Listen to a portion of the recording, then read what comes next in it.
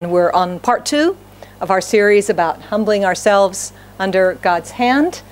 Okay, so under God's hand, living in grace and victory. We began this last week, and we're going to continue. Pastor Renee will be speaking next Sunday, and then I'll finish up this very short series the week after that on February 11. So, Caleb said, Amen. He will be 1 year old in about a week, right? 5th of February. See, I don't always remember all the birthdays, but important ones sometimes I get. Amen. We turn this morning to the word of the Lord. We want to live in grace and victory, don't we? Amen. We do. We do. And God's word shows us how we may live in grace and in victory. James and Peter in the New Testament tell us how.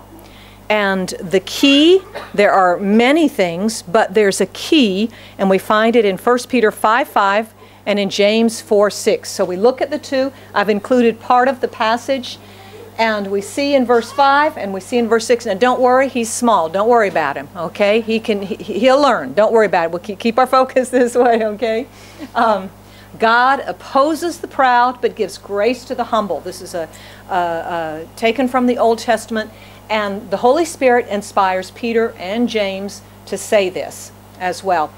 It encourages me as I look at this, and it gives me hope for myself, and I hope it should give you hope for yourself as well, because if anybody could have, of the New Testament writers, if anybody could have had some place for pride, James could have, because this is the James that, as far as we know, who's the half-brother of Jesus, the Lord Jesus himself, you know. And he writes about humbling yourself, submitting yourself. So this is James.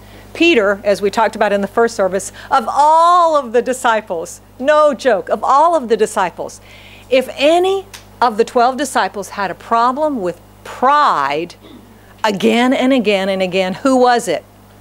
Our brother Peter, for sure, for sure. I mean, it's true, throughout the whole thing, he had a problem with pride. He wanted to be better than, well, not just he wanted to be, he thought he was better than all the others. He thought, they'll all fail and desert you, but not I, oh Lord. And that's true. And he's the one that fell. And what encourages me as we look at this about humbling ourselves, and when we humble ourselves, receiving grace and living in victory, is that the Holy Spirit, who could have chosen anybody to write about this, he chose James and Peter. And in Peter, who writes about being humble, we see someone who has learned this way of living as a Christian that's not such an easy way to live always. So that encourages me for myself, and it should encourage you for yourself as well. So both of these say God opposes the proud but gives grace to the humble, and then they both explain a little bit further. James, we'll get to this morning. James adds something here when he says submit yourselves to God, but it's all in the same vein of humbling yourself before the Lord. And Peter says specifically, humble yourself under God's mighty hand. And that's what we're going to be looking at primarily this morning, about humbling ourselves under God's hand. And when we do that, and as we do that, the resulting grace that we will receive and the victory and the favor in which we will live as Christians. It's very, very clear, strong scriptural foundation for us in this as we look at it. So here the key is, God opposes the proud but gives grace to the humble. It's important to God. And because it's important to God, it should be important to us as well. It is. And God, the Holy Spirit, fully God, inspired these two to say exactly the same thing and to write in detail about it so that we might grasp this key for overcoming successful Christian living. I really mean that. I hope we see that and get that. God opposes, or he pulls against, or he resists any spirit of pride, because as we said last week, pride is what made Lucifer Satan. Pride was the first sin in heaven, and pride was the first sin on earth as well. You say, but no, I thought it was, just disobedience. Eve ate the apple. You go back and look and you read. The root of it was pride. If you eat, you'll be like God. Woo! That's right, it's pride. I'll be like God. Rather than depending on what God said. Don't eat. Don't eat. I can eat. I can do this.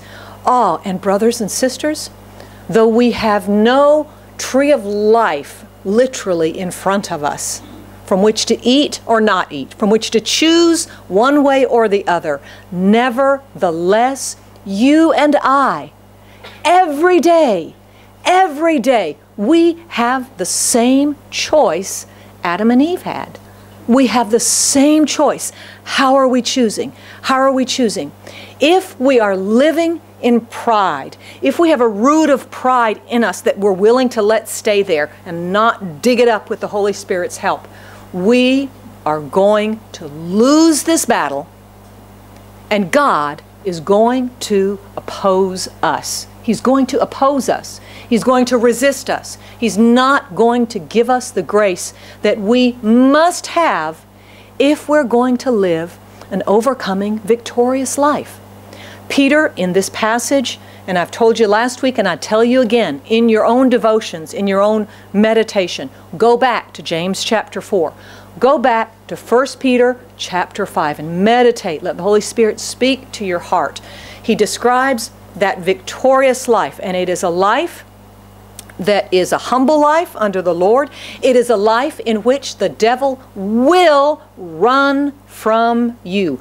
I want the devil to run from me this year. I do. The devil will run from you. You will have extra grace, and we must have grace, and you will be lifted up and strengthened and established and be made firm.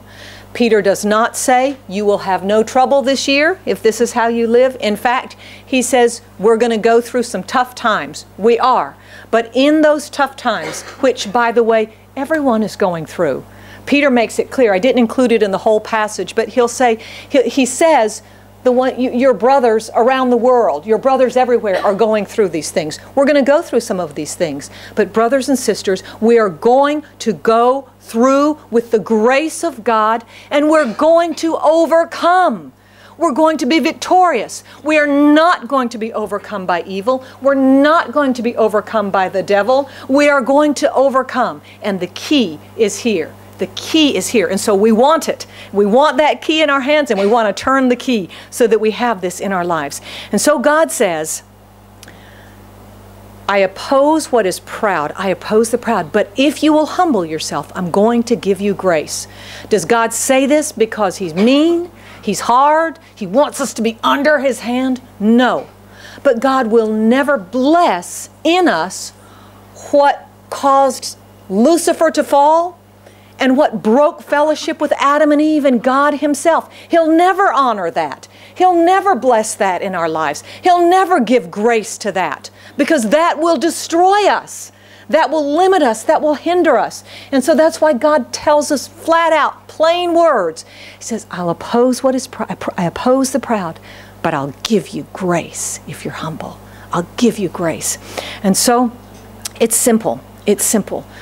Our enemy, the devil, wants us to live independently, because that's how he was, and that's how he is. I don't need to submit to God. I can do it my own way. I can whatever. But God says, depend, submit, humble, and then I'm going to give you grace. We talked last week about the voluntary humbling, and we talked about fasting, and fasting is always related to humbling in the Bible. You go through the Bible. David said, I humbled myself through fasting. Ezra said, by the Ahava Canal, we're going to look at Ezra today, this Old Testament scribe, this Old Testament, and we're kind of thinking, some of you are probably thinking he's this dusty old guy, must have been really a boring man, all he did was study all the time and whatever. We're going to find out about him today. But Ezra said, we proclaimed a fast and we humbled ourselves to call on God. Daniel received this vision of the end times and what was yet ahead. Things that you and I need for our lives today. He didn't understand it. So what did he do? He humbled himself and fasted and prayed. And because he did that, he received revelation. Because he received revelation, you and I today have understanding about the end times. Because Daniel did that all the way back then, all the way back there. Sorry, Pastor Renee, we turned that up earlier because it was hot. If it gets really, really cold, the fan is on high now, just to let you know, over this way. And so we see this voluntary humbling through fasting. I'm going to go ahead and tell you something right now. Some of you are saying, oh, rats, I didn't fast, so I've missed out. We're going to look at some things this morning that will help us in this area because there's some other basic ways of Christian living that have to do with humbling. But I want to tell you something right now. If you want a head start, you want to jump ahead a little bit, you want to go to the front of the class in this. If you look at the Old Testament, and you look at the New Testament, you look at the life of Jesus and the teachings of Jesus, along with these Old Testament examples, you will see that there are three very strong things. And one of them, in the life of Jesus himself, was fasting, was prayer, a dependence on prayer. And I tell you this morning, when we don't have time, I know sometimes we get really busy, but when we don't have time to pray, in general, when our lives are characterized by prayerlessness, okay, as a character, and when our lives are characterized by lack of giving and tithing, and some of you are going, I tell you, it's scriptural, it's in the Bible, there's a good example, and we'll talk about this. In these areas, you see it in the life of Jesus himself. You see it in his teaching. These are some basic things. These are some basic ways that we humble ourselves. Let me just go ahead and just say a little bit before we go on, and it's not in my notes, but it's really been in my heart. For example, in the area of giving. Sometimes we talk with people, and a lot of people, and you say, oh, you're just saying that because maybe the church needs. No, we need it. We need it. Some people say, well, it's my money. Ooh. Oh. What does the Bible say? When you're in the land and you say, my strength has gotten this for myself, be careful not to forget. Remember that I'm the one that gave you strength to do this. That's what God says. That's what God says. Or sometimes we will say, and it doesn't seem like pride, sometimes we'll say, I can't give, I can't tithe, I don't have enough. I've got to whatever. May I say to you that that is also a root of pride? Because what we're saying is, God, I can't depend on you. I have to depend on myself. I have to depend on what I have. That's a root of pride. That's a root of pride. And I don't say that in, I'm saying we need this, brothers and sisters. We want the grace of God in our lives. And we'll talk about this more in the months ahead, but that's just a head start for us. Amen? That's a head start for us. So we come back to this, and we turn again to our main text. It's in 1 Peter 5, but you go again to James later on your own, and we see this passage. Here are the positives and the negatives. Here again is our key passage. God opposes the proud. He gives grace to the humble. We humble ourselves under God's mighty hand. And we've been talking about this being under God's hand, humbling ourselves under him, and it's a choice, brothers and sisters. It's a choice. Now, some of you are saying, I'm under God's hand and it doesn't feel like a choice right now. It's really heavy and I'm really being pressed. We're going to talk about that the next time we come back to that. We're not going to talk really about that this morning. But I think sometimes in this, as we began to talk about last week, we so often take our earthly understanding of being under somebody's hand and we take it over into the spiritual in the wrong way. And we think of maybe a big brother or maybe a big sister, because big sisters can be kind of mean sometimes too, right? I don't know if Julie was a mean big sister or not. I don't know. She wasn't. She's a big sister. But we kind of get the idea of somebody who is over us in power or over us in position, and they're pushing us down. And that's the wrong way to look at the hand of God, because first of all, we choose to be there. we choose to be there. I'll tell you right now, any time in your life that you say, God, I don't want this, do you know what God will say? It's up to you.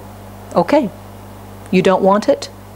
Live your life without my hand. God will honor our choice. God will honor our choice. He loves us and He will draw our hearts to Him, but He honors our choice because God gave us our will so that we could choose, so that you could choose, so that I could choose. I can choose if I want to humble myself or not. Oh, what a great God we have, brothers and sisters. He could have made us. He could have made us, but He never has. He gave us this precious gift. We choose with our wills. And He says to us in love, choose me. Choose me. Choose to humble. Choose to humble. It's the best place you can be.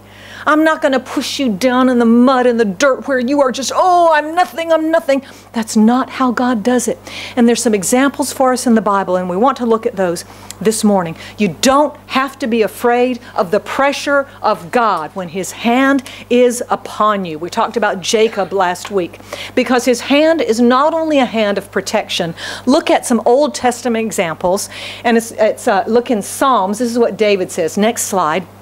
We look in Psalm 91:4, and David says, you say, wait, Pastor Jennifer, it doesn't say hand anywhere. You're right, it doesn't, but it's the same thing. It's the same meaning. Look at what David says. He says, He will cover you with His feathers, and under His wings you will find refuge.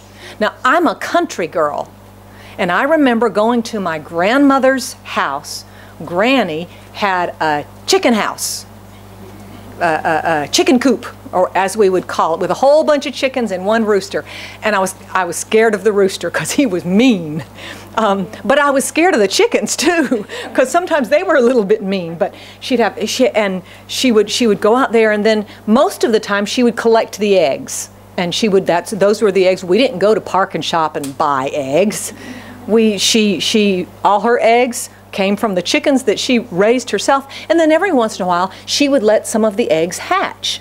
Now, all of you who have been around a chicken yard before, you know exactly what I'm talking about. All those little chicks just running all over the yard, right? Or all over we've seen that, running all over, until a dog barks, woof, or until a hawk flies overhead, or something like that. What do all of those little chicks do when it seems like danger is near? What do? Shoo! Where do they run? They run to the mother. What does the mother do? The mother, I don't even know how they all get under there. Do you? Yes, you're right, they do. It's kind of amazing, isn't it? But the mother covers them all. Nobody's left outside in danger. The mother covers them all.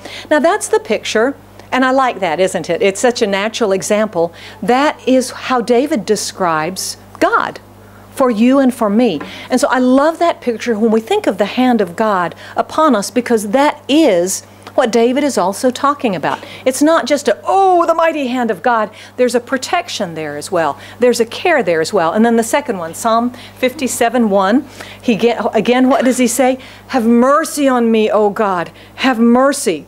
I look to you for protection. I will hide beneath the shadow of your wings until the danger passes by. Isn't that a wonderful picture? Until the danger. And I love that picture also because sometimes you and I think it's safe, right? It's safe to come out.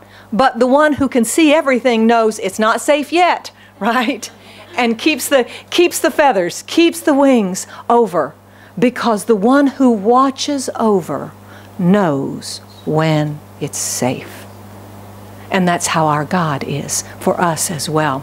And so I ask you to think of the hand of God upon you in a different way if you haven't thought of it in that way. Does that help a little bit if you haven't thought about it that way? I want us to look at Ezra now as we consider this hand of God. And we're going to see some things in Ezra that help us to see this idea, the hand of God, but in a slightly different way. Look at the next slide. This is the one that I said, okay, read Ezra 8. That was your homework last week. I should have told you read Ezra 7 and 8, because as I did more studying, there's as much in chapter 7 as there is in chapter 8. Now most of us know what's going on here, don't we? What's going on here is Ezra, who was a scribe. You say, what's a scribe? I don't use that word in 2018 in Hong Kong. A scribe was someone who was an expert in the law, the law of God. And the law of God would have been Genesis, Exodus, Leviticus, Numbers, Deuteronomy. It's always amazing to me that they found such inspiration in the first 5 books of the Bible. Amazing, isn't it? Me, I get inspired by Psalms. I get inspired by the New Testament. But they were inspired by those first 5 books, the law of the Lord. And they loved it. And they meditated on it. That's what David says as well. So he was an expert in the law. He knew the Word of God. So that's what Ezra was. Where is he? He's not in Jerusalem. He's in Babylon. His ancestor, and maybe he himself, probably not because he's not an old man, but they were taken as prisoners of war from Jerusalem because they had sinned. They had fallen away from God. They, in their independence from God, became subject to their enemy. Brothers and sisters, get that in your hearts and in your thoughts. When we declare our independence from God and His ways and His Word, we will become subject to the enemy. There's no way around it. There's no way around it. Very, very clear. And they had become subject to the enemy in Babylon. Oh, far from God, far from their land. No temple there. No this, no that. And then God moved the heart of the king, and Ezra found favor. Some of them had already gone back to Jerusalem. They had gone back and they had begun to rebuild the land. When I first went to China in 1986, a long time ago, Keith was there before I was even longer. We've been friends a long, long time. And even then, in the mid-'80s in China, they would talk about what? Build the country, 建国. Build the country. Now, some of you know exactly what I'm talking about. And that's what the refugees, if you will, that's what they had done. They had then gone back to their country, and they had begun to rebuild their homes, rebuild the city of Jerusalem. They rebuilt the altar. They rebuilt the temple. The problem was there were not priests and Levites who knew the word of the Lord so that they could instruct the people in the ways of the Lord. And so God moved Ezra and others, go back, so that these people who have gone back to the land may know me, may know my ways, may obey, and then live in my grace and live in my blessing. And so that's where Ezra is. God was so good that not only did God say to this former prisoner of war, you may go back to Jerusalem, He also took all of the gold and the silver from the treasury that had been taken from the temple of God, and He gave it to Ezra and the people that were with him. And He said, here, take this gold, take this silver. Hey, what work of God is there to take a pagan king, move his heart, that he would give up gold and silver and give it to another, give it to a foreign god, give it to a god, the God of heaven that he doesn't know. Hey, God can do anything. God can do anything. And so He gives back to Ezra and those who are going with him the gold and the silver and many things that by today's standards would be millions and millions of dollars. Millions of dollars. Because it was tons of gold, it was tons of silver. And they had to get from Babylon all the way back to Jerusalem. How many miles? About 900. About 900 miles. With big carts and this and that? No. Maybe a few horses, but with carts and carrying it themselves. With soldiers and weaponry and this and that? No. None of that. None of that. And so what does Ezra do? What happens? He prays and he proclaims a fast. They humble themselves so that God would give them a safe journey. And then he says, I was just ashamed to ask the king for soldiers and horsemen to protect us from enemies on the road. Because we had told the king, the gracious hand of our God is for good on all who seek Him. Ezra had stepped out in faith on a branch. He had stepped out in faith, but it was true, wasn't it? It was true, and Ezra and the band met the conditions for the hand of God to be upon them. They met the conditions. They humbled themselves. An independent spirit would have said this, follow me, follow with me.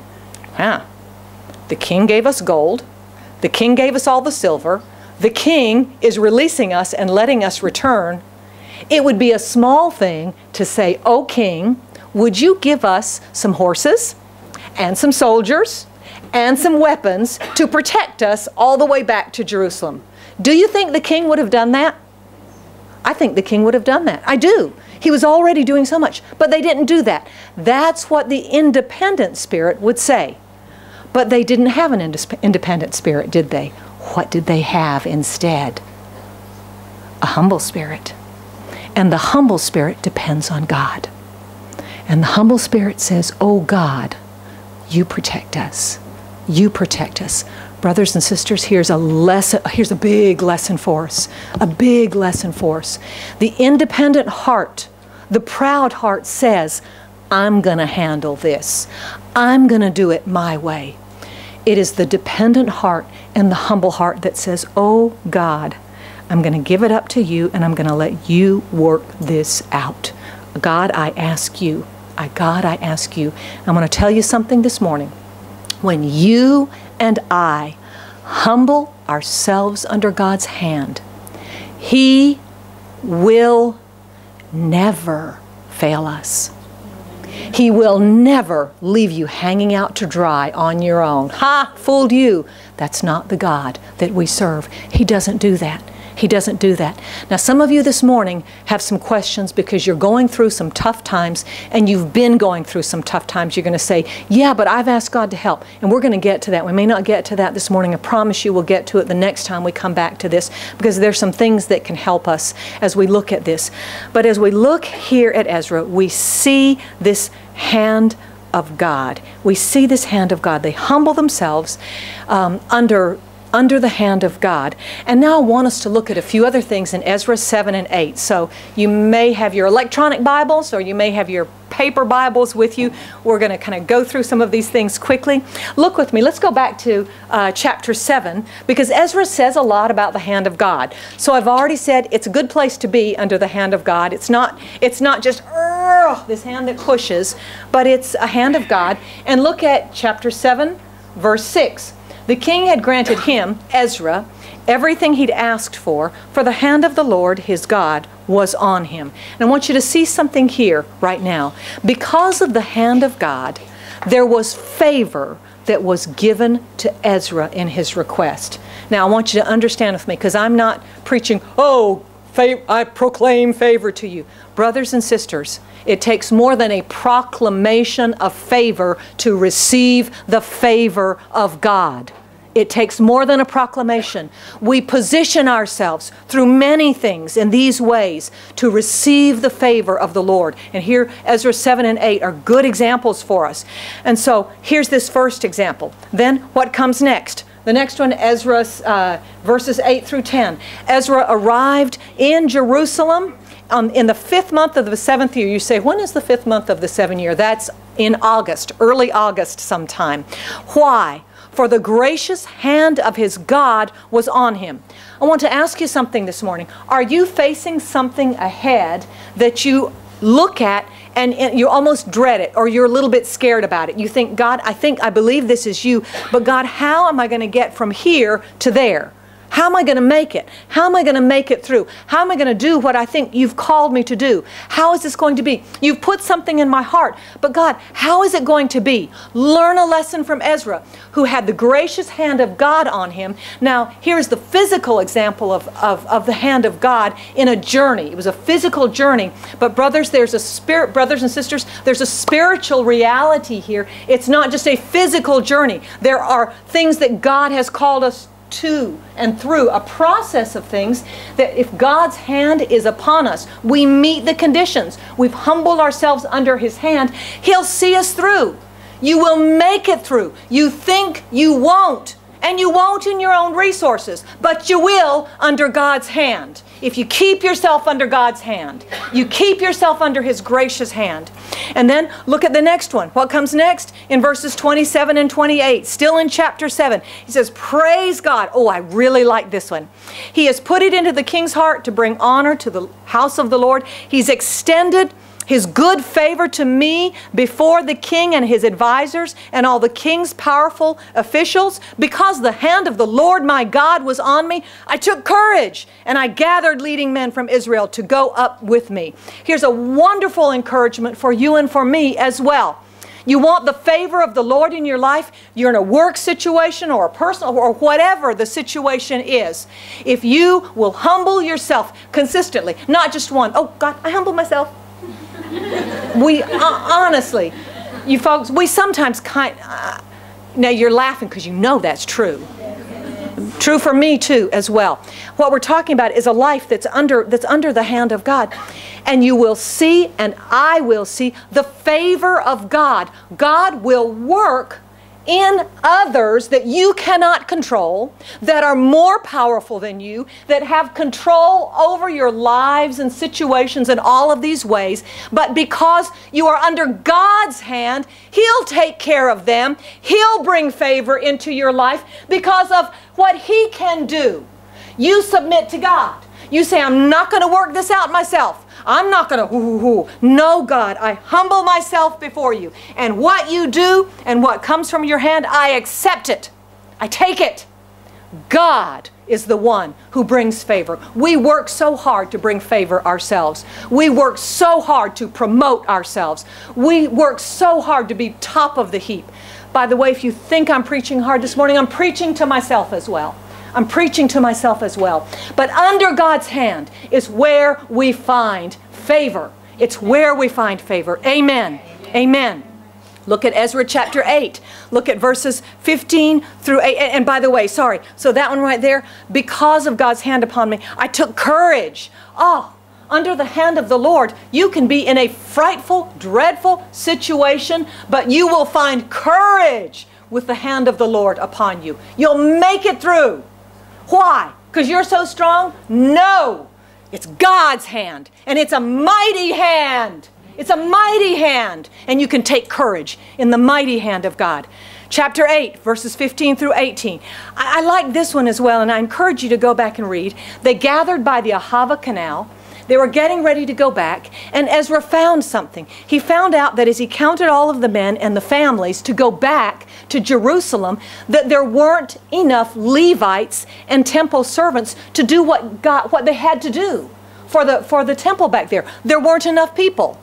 Now, look at what it says. So he sent them to Iddo. Don't name your son Iddo.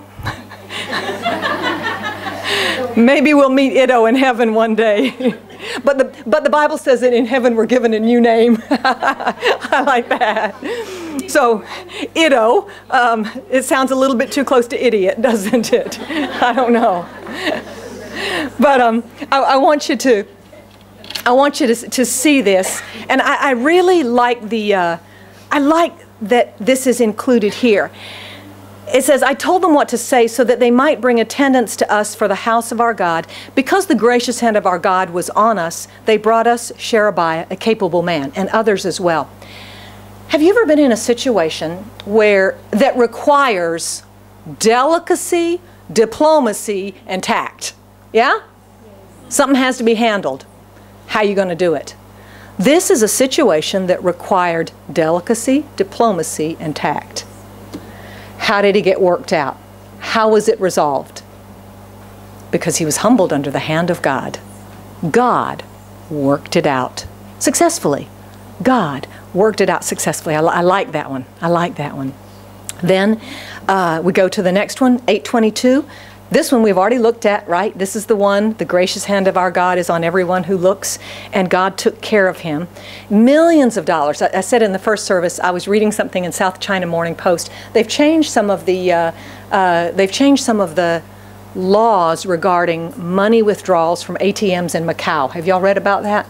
And what they have found is, as they've made some changes, you know, all the casinos and stuff, as they've made changes there are now suspicious large money withdrawals from ATMs in Hong Kong. And what they said was, what they're finding is that when sometimes large money withdrawals are being made, these people are being robbed. Now, I'm sure that doesn't show up a lot in the newspapers. I just read something about it. And I was thinking about that. Let me ask you something. How many of you, if you were walking, not in your car, and let's say late at night, because you know they had to get from Babylon all the way to Jerusalem, right? So it wasn't down Nathan Road or Canton Road or Queens Road Central in broad daylight with all the policemen around. It was 900 miles through valleys, through difficult places where there were bandits and plenty of enemy. It was a lawless path. It was a lawless road. How many of you would be very comfortable late at night with hundreds of thousands of Hong Kong dollars in your backpack or on your purse? You would be very, very comfortable to walk around Wan Chai by yourself without any protection, or say around Temple Street or Mongkok area late at night. Happy to? I think not. Maybe some of you say, no problem. Not I. Not I. But that's the picture that we have here, and we see God's hand of protection. We see God's hand of protection. I remember one time a few years ago, I was withdrawing some money from a bank in Tai Po. This is many years ago now. And for some reason, I was uneasy. I never get uneasy. Hong Kong, I believe, is truly one of the safest big cities in the world. Absolutely. Absolutely. But I was a little bit uncomfortable. And I didn't know why. It was broad daylight, and it's Tai Po. I'm a Tai Po girl, you know. I am. And I believe it was the Holy Spirit. And I looked, and there was a man just kind of loitering around. I thought, huh. And so I walked a little bit down the street. I hadn't gone into the bank yet. And he sort of followed me around. Then I came back, and he sort of waited there a little bit longer. Then I went in. I started to go in the bank, and he kind of got closer to the door, and I thought, this man is targeting me. This man, and so I walked away. I didn't go into the bank. I believe that was the Holy Spirit that protected me. Absolutely, I believe it was. Not that I have millions of dollars to withdraw from the bank. I don't. But that's just a physical example of the hand of God protecting us. Honestly, brothers and sisters, I believe there are far more times in our lives when we need the spiritual protection of the Lord. Don't you think so? We need the spiritual protection of the Lord. And so we see this here.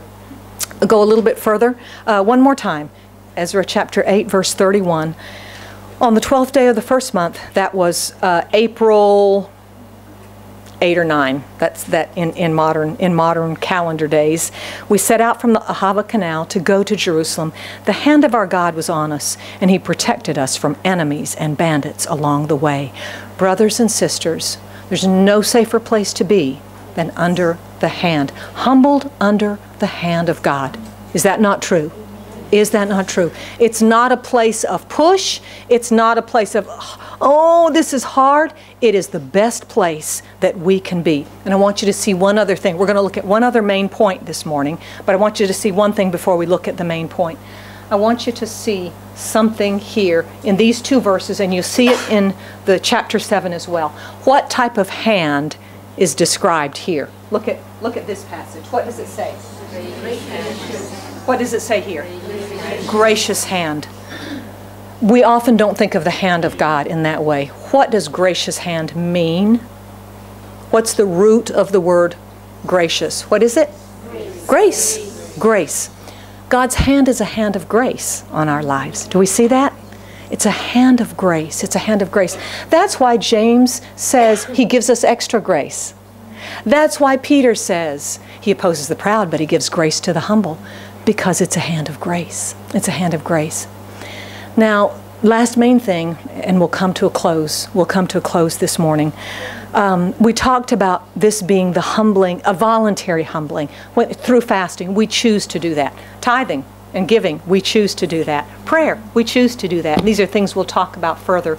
But I want to come to something that's even perhaps more mundane and more and simpler than that, if you will. And we see it in the life of Ezra. Because you know, how many of you just love to study Ezra, this Old Testament guy? We kind of ignore him, don't we? You know, he's way back there, old, dry, and dusty.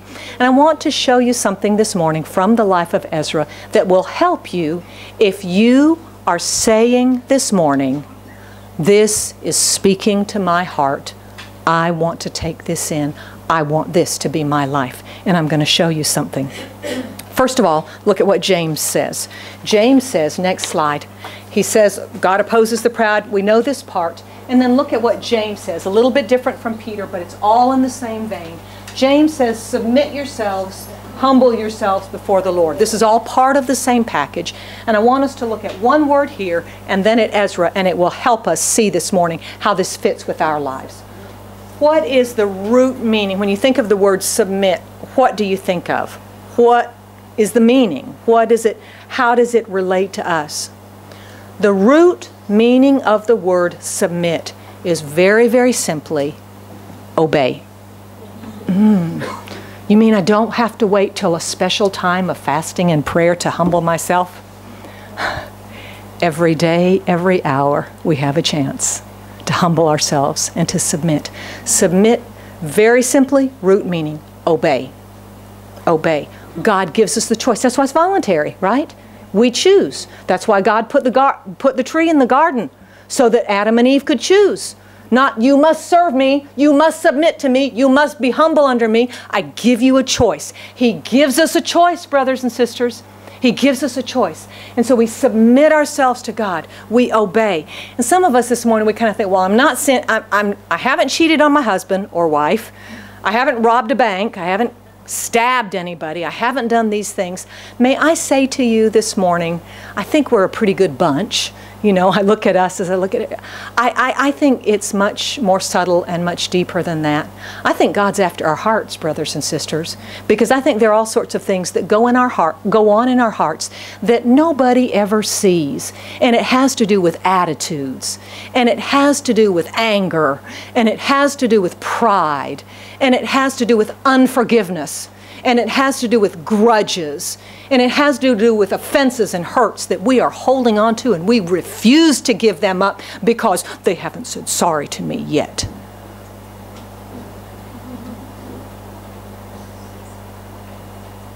We have a choice. Now, how does that fit with Ezra? Ezra 7, 8 through 10. What type of man was Ezra as we come to a close this morning? Verse 10. Most of you use NIV. We're going to look at NIV and then we're going to close with ESV. For Ezra had devoted himself to the study and observance of the law of the Lord and to teaching its decrees and law in Israel. Look at that very, very carefully. Most of you use NIV, I think, or maybe New Living Translation. And I think it loses something with NIV. We don't really get the exact picture. Look at the next, click the next one, which is the ESV. It's an exact. For Ezra had set his heart. He had determined to study. Do you know what the word study means? Here you get it. Do you know what it actually, the idea of it is? To seek the law of the Lord, to inquire after, to find out about. Brothers and sisters, here's something about Ezra. Here's what we need to see about the life of Ezra. Do we think that Ezra fasted a few days by the Ahava Canal, and because of that, woo, he had the favor of the Lord in all of these areas of his life? No. It is a life of humbling. It is a life of submitting. It is a life of obedience. And Ezra had set his heart, I'm going to.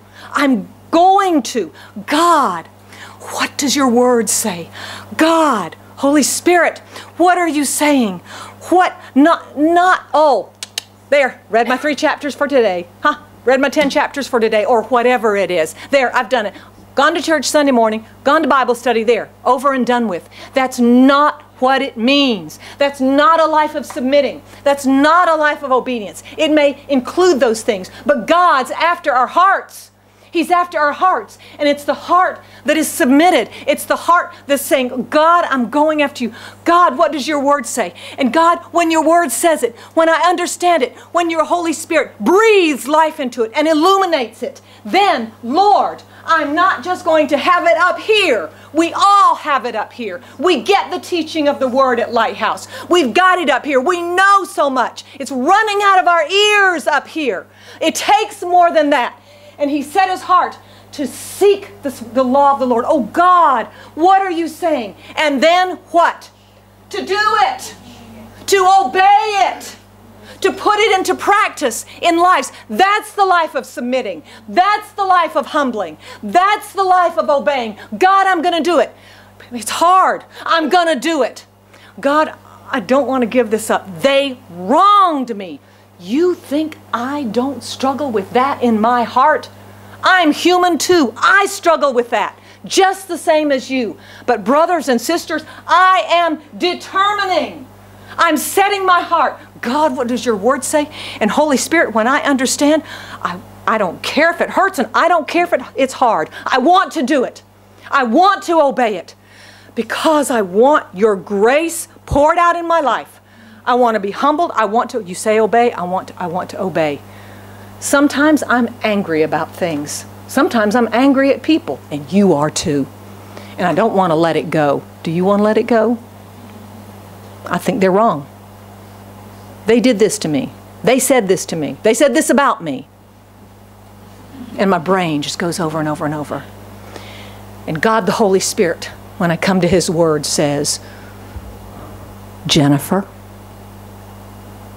you give that up. You're going to go to sleep with that in your heart. My Word says, don't let the sun go down on your anger. I'm going to obey. Now that's just one example. That's just one example. We all have these areas. But we want a life of grace. Do we not? Do you? Do we want a life of favor? It takes more than a proclamation. It takes more than one little prayer. I'm not mocking. Please understand that. I mean this with all my heart. I have prayed through this and I'm praying through this myself. I can't preach to you something that's God that I'm not willing to do in my own life, or else it's hypocrisy, and then I'm really in trouble. We want to live a life of God's favor. It takes more than proclamation. It takes more than 1 week of fasting and prayer. It's a life under the gracious hand of God. But that's what I want. Isn't that what you want? Isn't that what we want? I ask you right now, a few minutes passed, but I don't want you, don't start. I'm going to ask you right now, just close your eyes. And I'm going to ask you, I want you to ask the Holy Spirit, because He deals with each one of us in different ways. Just close your eyes, and you can do it quietly any way you want to. And I just want you to ask the same question that I'm asking and have been asking. Holy Spirit, what are you saying to me this morning? Would you ask Him that? It's not about me. It's not about, oh, well, you can't tell me to whatever. No, I'm giving us an opportunity. Holy Spirit, what are you saying to me? Holy Spirit, and it may be, there may be something in His Word that He's speaking to you right now, and you know it, and you've been holding on to it, and you didn't want to give it up because it brought you satisfaction or whatever in holding on to it because you're right and they're wrong, and this is the way it should be. But you don't want God opposing you. You want the grace of God. Is it hard? Yes, it's hard. But here's your great God who says, if you will choose, I will give you grace right now. And a little bit later, and tomorrow, and any time it comes back and tries to grab your heart again, if you will say, no, God, I choose you, I obey, I'm going to give you grace. I'm going to give you grace. And you will live in victory. And you will live in the favor of God this year. We pray We ask, we beg and plead as we submit and humble ourselves under your mighty hand, under your gracious hand, under your hand of protection. In Jesus' name we pray. Amen. Amen. I encourage you this week